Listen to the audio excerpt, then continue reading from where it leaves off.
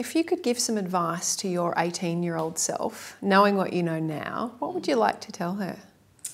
Don't be so worried about what everyone thinks, because I think that was, you know, really hard for me when I was young because of the bullying, I guess, in primary school, and I was so worried about being so tall, and I had a surname that you could make funny nicknames out of, and, you know, German parents, and my dad was a big 6'4" booming, but he was a funny guy and everyone loved him, but, you know, you could never not hear him. Yeah. I guess I've got that off him too. But yeah, probably not worry so much about what people think, but I think that also made me drive towards trying to achieve as well, because maybe if I didn't worry about what people thought of me so much, then I wouldn't have cared what became of me. I would have just done whatever happened to be going at that point. But because I really cared about what people thought and about my standing in my family or the community or my sport or whatever, I did strive to do the best I could do. And now let's pretend that you're 80 and you're looking back on your entire life. Great life. How do you want to describe it? I would want to describe my life. I would like to look back at 80 and go that I've really been an inspiration to people. Not everybody, obviously. There's certain ways of doing things that I believe is right or good, or I try and help people with that people don't agree with.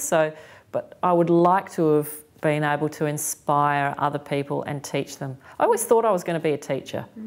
And I guess in a way I am a teacher now, of a bit of things that I've learnt through my sporting career. But yeah, I would like to hope that I've inspired people and that I've left my mark in my sport. And people will always remember the success that Natalie and I had, and of course my family, you know, looks up to me and thinks that I've done a pretty good job of being a mum and a wife and all that sort of stuff. So when you get the participants of your courses to finish the statement, I am, what is your current I am?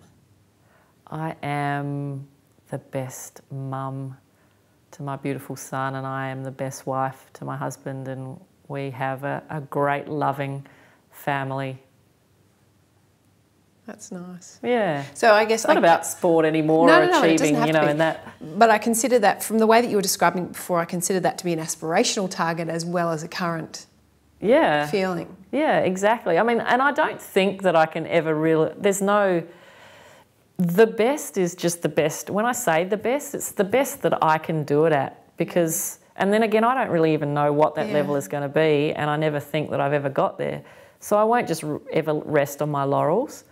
And I try not to compare the way I do things with my family or children or husband, or even in sport, with other people. That sometimes you can, in sport you compare against other teams. Well, you know, we've done better because we've got better results. You can compare in that way, but as a mum, do the best I can do with the son that I have, which is different to the son that someone else has, you know, the situation that you have, and I guess give it the very best of efforts.